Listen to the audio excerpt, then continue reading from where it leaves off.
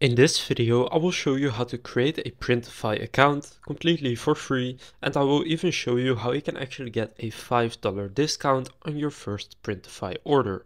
So whether you want to create custom products for yourself or custom products to sell online, in this video I'll show you exactly how you can get started by creating your Printify account.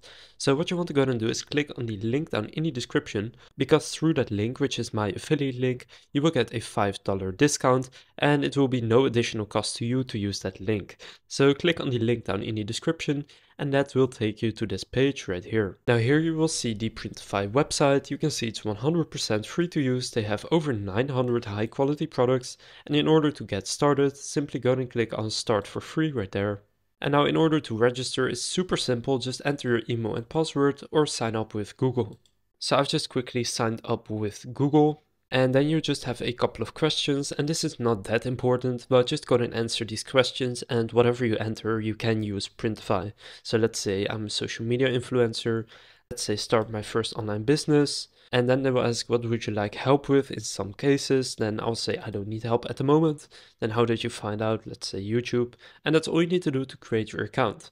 Now you can see right here there is a short checklist, and all you need to do is first sign up for Printify, which I have now showed you how to do.